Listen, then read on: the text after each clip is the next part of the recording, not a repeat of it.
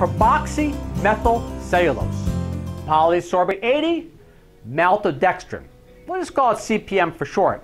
If you have an inflammatory bowel condition, a bowel disease, irritable bowel syndrome, you name it, Crohn's disease, celiac, these three not very well known food additives can really mess you up and exacerbate any particular disease condition that you may have.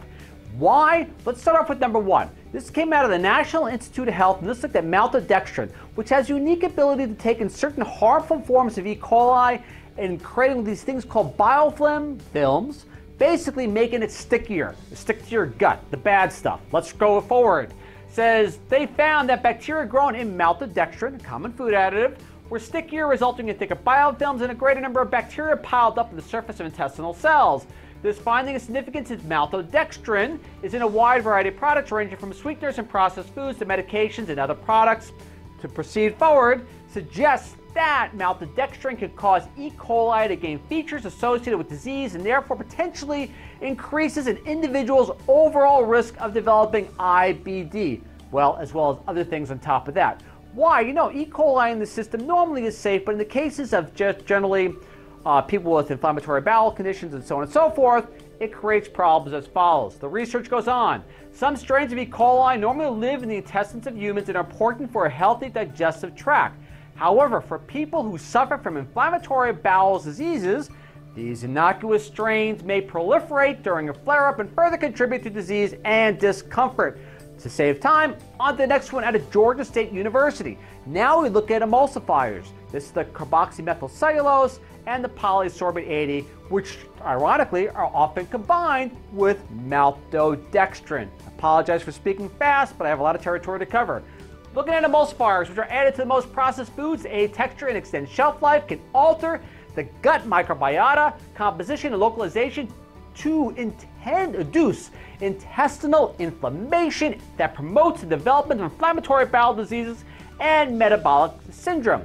Bet you never guessed that certain things like this can cause certain diseases, and all they are is common food additives.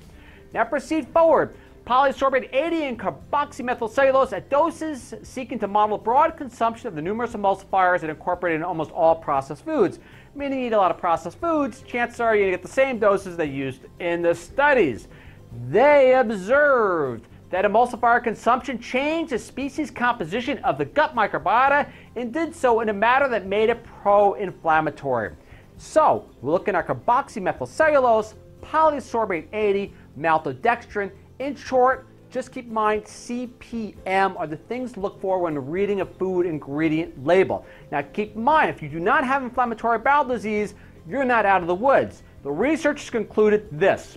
In contrast, in animals with normal immune systems, emulsifiers induced low-grade or mild intestinal inflammation and metabolic syndrome characterized by increased levels of food consumption that cause you to literally consume more food, obesity, hyperglycemia, and insulin resistance.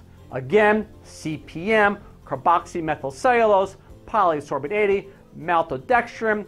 If you can avoid it at all costs, you may do yourself a lot of good. For those with inflammatory conditions of the gut, I really do hope you find this information useful, and thank you very much for following me through to the end of this very complicated subject. Catch you guys next week. Thank you.